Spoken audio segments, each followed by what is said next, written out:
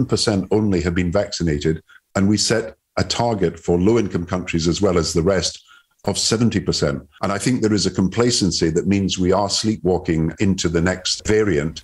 North Korea has officially acknowledged its first case of COVID. State media said the country's leader, Kim Jong-un, had chaired a meeting to discuss what it described as a grave national emergency.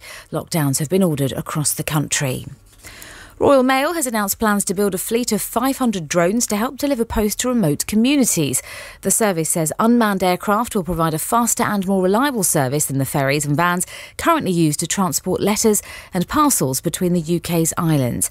More details from our technology reporter Chris Vallance. Communities in Shetland, Orkney, the Hebrides and the Isles of Scilly could be the first to get their mail regularly carried by drone.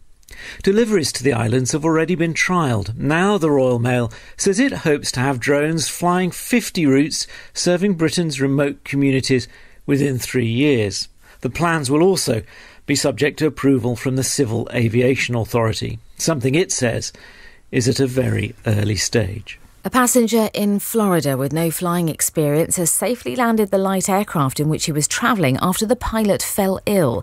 The man radioed air traffic controllers to tell them he had a serious situation before he was successfully talked to the ground by control tower staff. Robert Morgan was one of the air traffic controllers. He was around 3,000 feet, and I said, what we're going to do is bring you to Palm Beach, big runway, and it'll be a lot easier for you.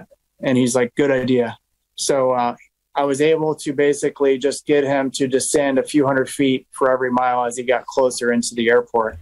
The weather, a dry and bright start for most, but cloud will build in from the west, bringing some rain to Scotland and other parts of the north.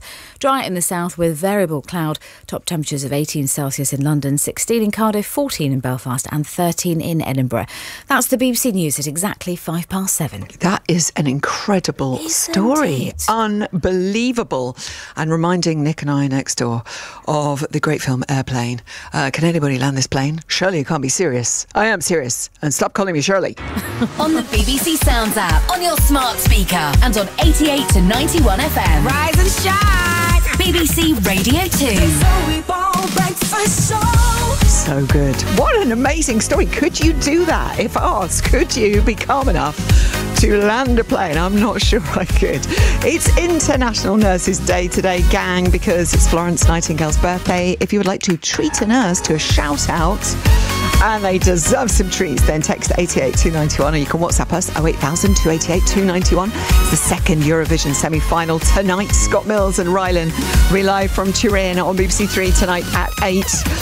Chris Rock starts the UK leg of his Ego Death World Tour at the Royal Albert Hall in London, and Sarah Cox's book Throne is out today. Clever girl, about 4 women who meet at a local pottery class and end up with an unbreakable friendship. Clever girl, well done. She's brilliant, isn't she? Minnie Driver's book's out today, and Angela Scanlon's. She's on the show later on. Like the legend of the Phoenix,